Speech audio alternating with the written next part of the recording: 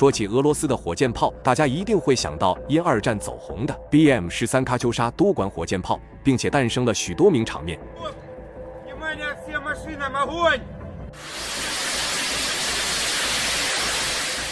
二战后，火箭炮的研发工作仍没有停止。当今以 T-72坦克底盘为基础改装的 TOS-1即可视为喀秋莎火箭炮的继任者。TOS-1自行火箭炮又叫喷火坦克，是20世纪70年代末期苏联研制的配备燃烧弹和温压弹头的一种重型远程多管火箭炮，用于开阔地区的防御工事。TOS-1采用 T-72坦克的底盘，取消掉原来的炮塔，改为一个可以容纳2人的扁平双人炮塔。炮塔内有瞄准设备、测距仪、稳定器等常用设备。炮塔顶部有一个巨大的火箭炮发射箱，共有4排发射管，最上一排发射管数量少2根，总计30根。火箭炮口径220毫米，可在7.5秒内全部发射，和喀秋莎火箭炮一样，是一种免杀伤武器。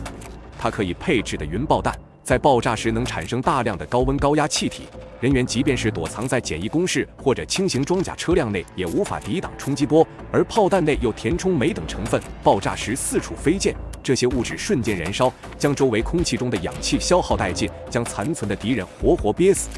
火箭炮发射箱可360度旋转，也可以通过炮塔内的液压设备实现一定程度的升降。火箭炮的射程较短，只有500至3500米，一次齐射能直接毁灭一个小型村庄大小的目标。TOS-1于1988年投入服役，首次投入实战是在苏军入侵阿富汗的最后2年。打击目标是驻扎在阿富汗潘杰希尔谷地的圣战者游击队营地。第2次投入实战是在1999年的第2次车臣战争，俄军在攻打格罗兹尼的战斗中曾使用过 TOS-1。该自行火箭炮最特殊的性能在其所发射的火箭上。与常规喷火器不同的是，它不直接喷射已经点燃的高能液态燃料，而是将高能燃料放在火箭弹体内进行发射，在到达目标上空时，将3乙基铝或高能燃料的混合物喷洒到相当大的范围内。3乙基铝遇空气自燃，遇水爆炸，涂掩后外露仍能自燃。燃烧时能释放极高的热量，铝、镁等轻金属的燃烧热极高，瞬间就可以将一定空域范围内的氧气消耗殆尽，形成缺氧的气氛。在 TOS-1火箭弹落点附近的一定区域内，敌方人员不是被烧死，就是因缺氧而窒息死亡。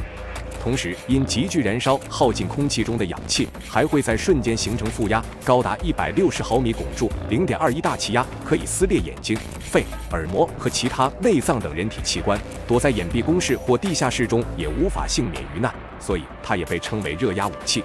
这种火焰燃烧式火箭还能充填特殊的云爆剂，在爆炸瞬间可产生大量高温高压气体，使相当于几个足球场范围内的人员因窒息而失去战斗力，做到杀人不见血。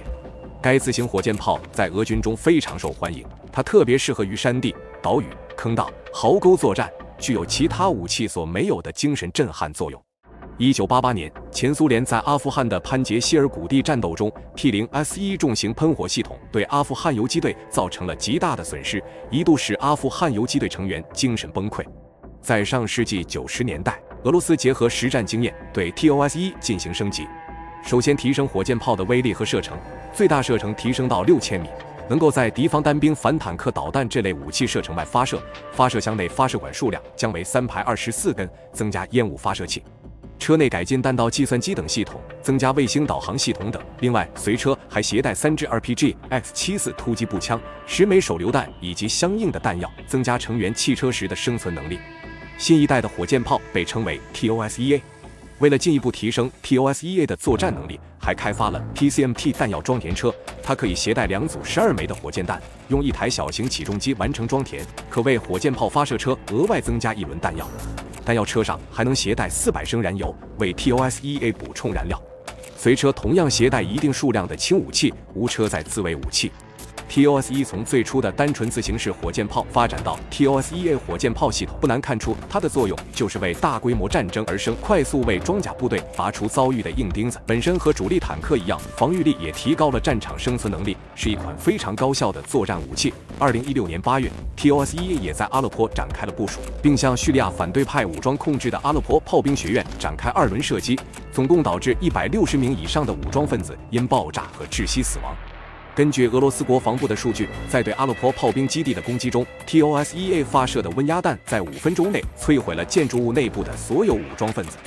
2017年，在叙利亚薰衣草行动中 ，TOS-1 也多次被使用进行扫雷或拔除武装据点。TOS-1 在叙利亚的使用也暴露出了一些问题。由于弹药的射程限制 ，TOS-1 需要尽可能的接近前线进行部署，而现代反坦克导弹大多能有效威胁到 TOS-1 所在的位置。尽管政府军部署了大量的装甲车辆和人员护卫 TOS-1，但一枚远距离发射的反坦克导弹仍有可能摧毁 TOS-1。